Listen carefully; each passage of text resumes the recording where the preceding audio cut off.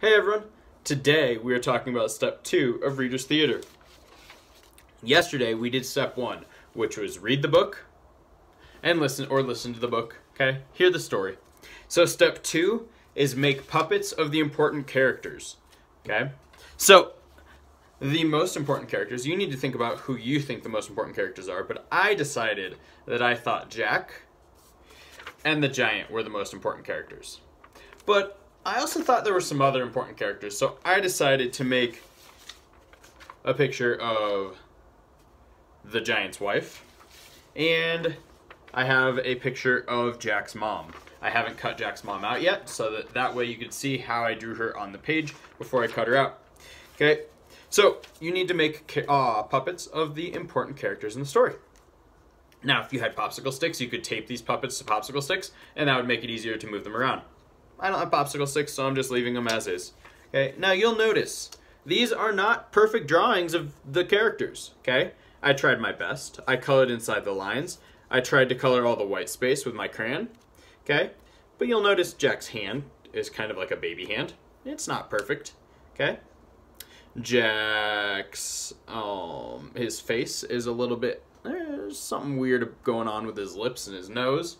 Okay, so it's not absolutely perfect. It doesn't have to be absolutely perfect. Just make sure that you can tell it is the right character. Okay, you can tell this is Jack and not the giant. The giant's a lot bigger than Jack. Okay, so make sure you can tell which character it is, and make sure you do your best on it. Okay, so that means taking your time. We're not just scribbling them. They're not stick figures, you'll notice. They actually have legs. Okay, it doesn't have to be a perfect drawing, but do your best. Okay, take some time on it, because we're going to use these puppets later in the week. Okay, so I did the giant, and you can tell, once again, his face is kind of fat. He doesn't have a neck. You know, it's not the best drawing I've ever done. Now, you'll also notice I didn't try to cut out the little part between his elbow, okay? I didn't try to cut out on the giant's wife. I didn't try to cut out her hands, her fingers. Okay, that's a bit much. We don't need to worry about that. Okay, just do your best. So, then my next step will be to cut out Jack's mom. And then I will be ready for the next step in Reader's Theater. Make sure you save your puppets, find a good place to put them, because later in the week we're going to be using the puppets to tell the whole story of Jack and the Beanstalk.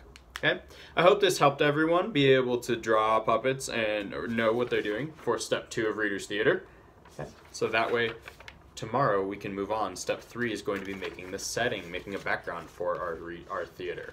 So, hope everyone is having a good day. Stay safe, wash your hands, and have fun, everybody. Enjoy the weather outside. You might go outside, since it's going to be so nice, and do this cutting and drawing and coloring outside. Hope everyone has a great day. Bye.